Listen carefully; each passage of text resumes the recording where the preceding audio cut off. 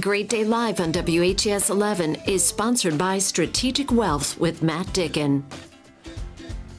Hey, you may recognize this guy, Matt Dicken. He's been a guest on our show numerous times. He's also the host of his own Sunday morning program here on WHAS 11, Strategic Wealth with Matt Dicken. Good to see you again, brother. Thanks for having me. I think we're going to do a little This Is Your Life here today, because it's important that people know who you are. We're talking about finances. Right. They're like, well, who is this guy? I saw him on TV with Terry and Rachel.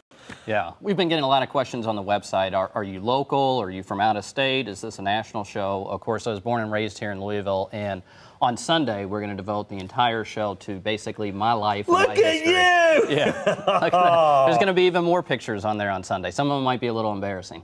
That is awesome. Who's that guy? Yeah, Look at that's you. a high school picture there. I like that. And you knew you were interested in finances as a youngster. Well, look at you in love there, too. Yeah, it's my beautiful wife, Colleen. Absolutely. I got started in the industry at the age of 18. Even going back to when I was maybe 11 or 12, I started studying the markets and studying economics and getting prepared to be able to help people with their retirement plans once I got out of school. And instinct is a lot of that, too. I guess you come to learn that through your educational process, too. Right. You have to have a little bit of instinct and a gift for this, too. A little bit of instinct, but also knowing the history of the economy and the history of the markets. You know, there's certain undeniable trends that when you take a look at what's happened in the past and you compare it to what's happening today, although we cannot predict the future, it'll give you a good idea of what might happen next. When you're starting at age 18, though, I'm sure a lot of people think, well, you're too young to understand how the world works, son. Absolutely, and that's one of the reasons why I spent so much time studying the history of the markets, the history of our economy, you know, how politics, taxes, international issues, how all of that will impact our markets here in the U.S. I knew that I needed to know more than my competition. We saw your beautiful wife there a couple of minutes ago, and you're one of those guys who really probably can't turn it off even on vacation, though, but you're thinking about what's going on in the world because it does play into what you do for a living. It does, and I really love what I do, so I don't mind spending time paying attention to what's happening, you know, in Europe or what's happening here in our economy. Even when I try and turn it off, it's really, really difficult. I basically have to go out of the country to get away from it. Yeah, it's not like you're painting a canvas and then you can come back and pick it up whenever you want. There's ongoing information. For instance, this morning the jobs report came out. Right. Apparently it's unchanged from what happened a month ago.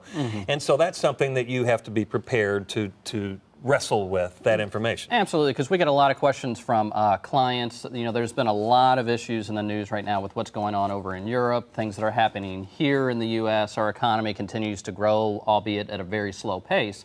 So we get a lot of questions. Well, how is this going to impact my retirement? What things should I be doing differently?